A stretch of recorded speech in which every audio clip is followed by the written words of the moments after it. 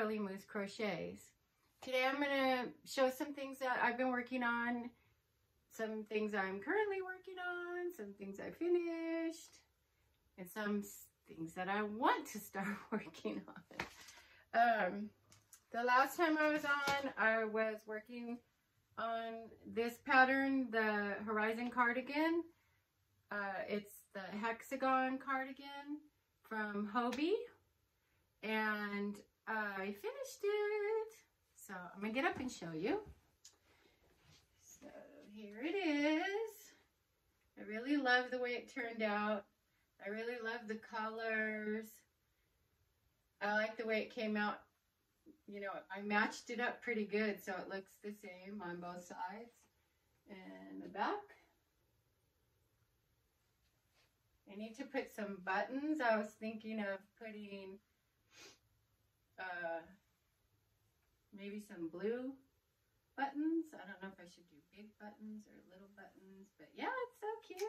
I like it. I like it. Anyway, yeah, I love it. I think it's so cute. I'm going to wear it. I'm going to wear it to church tomorrow. If it's not too cold in the morning, because I don't have a long sleeve like a white. I think it looks good with white and with the jeans, but I don't have a long sleeve. I don't think I have something that would be warm enough. It's been pretty chilly here where I live. In California where I live kind of close to the mountains, at the foothills of the San Bernardino Mountains. It's cold. It's been cold, and we might even get some snow next week, which will be fun. But I don't like the cold. I don't like the cold anymore. I just want to stay in the house. And I don't like when it's hot either. When it's hot, I don't feel good when it's hot. So, can't win.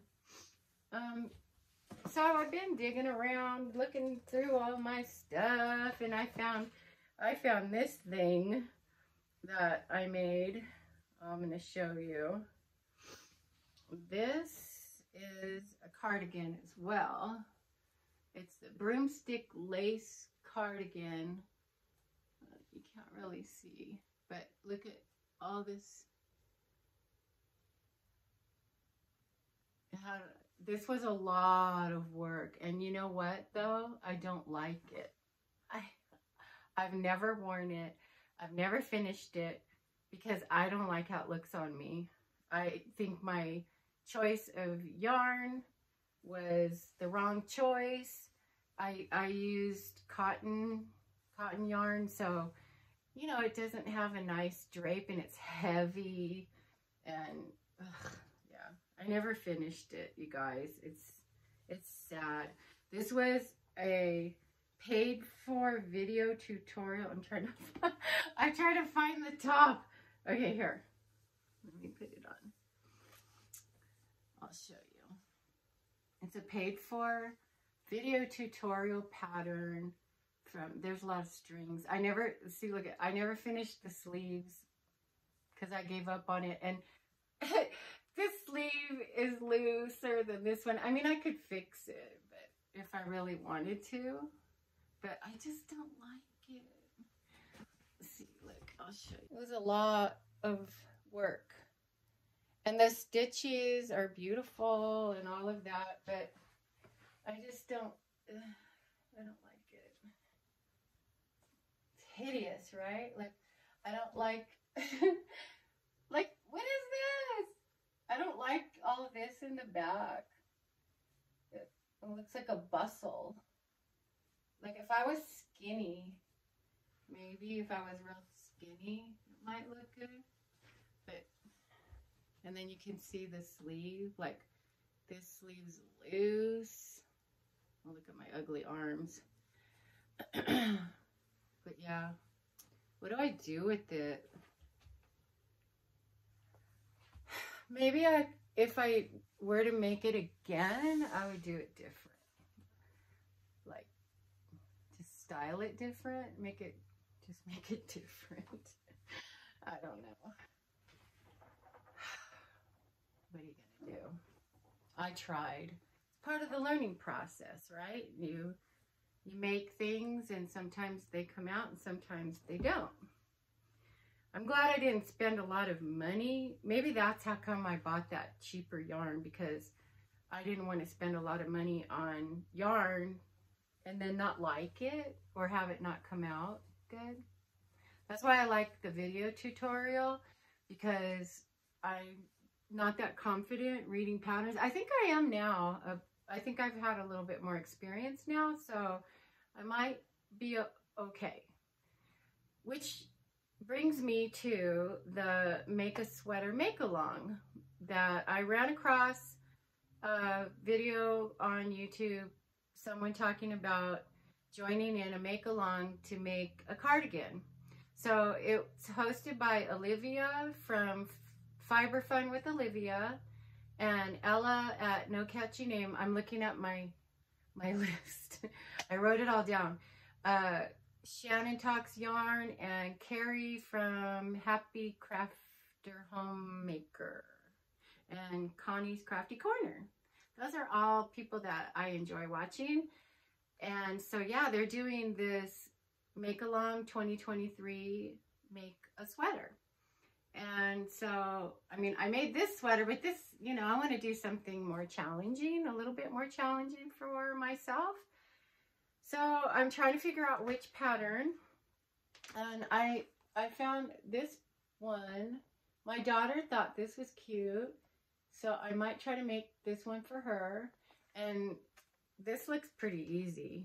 I mean, I should be able to do it following the written pattern.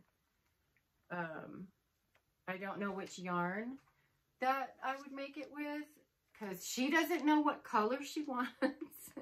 So, I mean, I do have some yarn that I bought to make myself a sweater. But, so maybe, I mean, I could make more than one. I'll make myself a blue one first. This yarn is the Kobu Lion Brand. It's a number 3 weight. I showed this yarn on my channel before. It is 57% cotton and 49% rayon from bamboo. So I don't know. Do you think that would be good with a sweater? I don't want it to come out like that other one I made.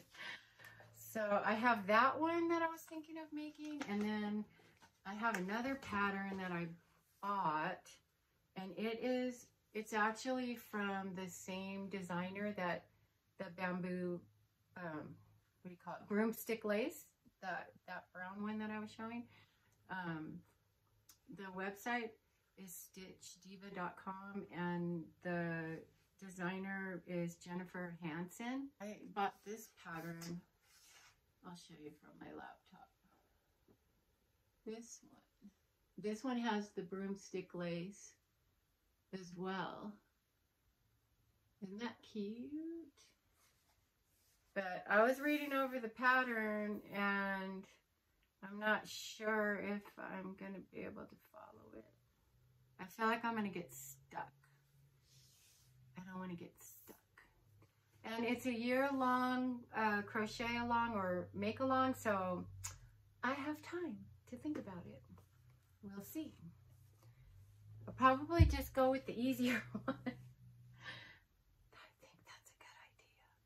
Just do the easy one, right? Maybe I could do the other one on the side. See which one turns out better. I'll do them both together at the same time. I don't know what I'm going to do. So there's that. And I'm super excited about joining into the to that make-along. It's going to be fun. I can't wait to see what the other people make. Okay, so what else? I have a list. I'm looking at my list. I have a few things that I made. Once again, I was digging around. I never showed this little gingerbread man that I made before Christmas. I made him and gave him to my little grandson. I made this out of velvet yarn, and the pattern, I think it was a free pattern. But he's cute, right? Run, run as fast as you can. You can't catch me. I'm the gingerbread man. I made that. And I made this little hat. This was They already washed it, and it has, look at this sticking up. I guess I'm not so good at hiding my ends. Look, there's another one. Doesn't look so good, does it? This is an Ogo yarn. Yeah, I need to get better at hiding these ends. Look at that. That does not look good at all. I mean, they probably washed it a few times, so that's why it looks like that. And then I made this one. I made this one for my little grandson Jedediah when he's already grown out of it. I made that, and I made the blanket to go with it. This plaid blanket.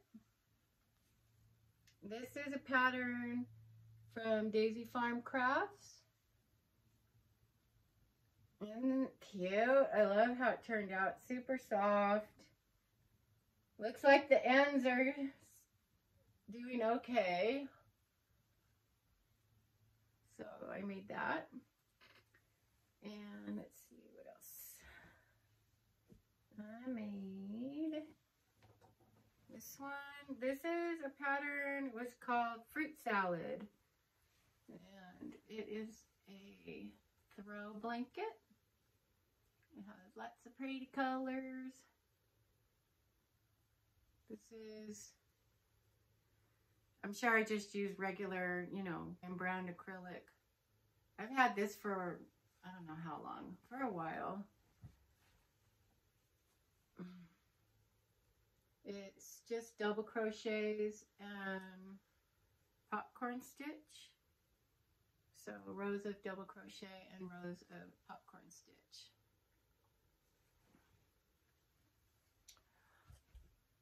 Hold on, I'm getting a phone call.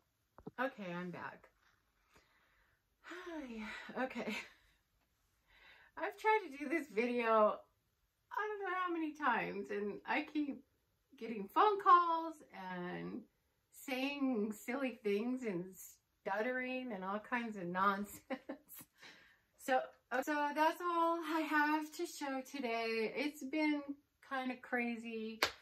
I have been running back and forth to the hospital to see my brother.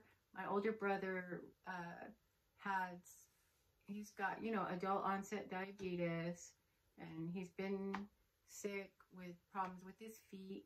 And then, you know, he found out that his legs were all, one of his legs is more worse than the other. It's clogged with plaque in his arteries in his legs.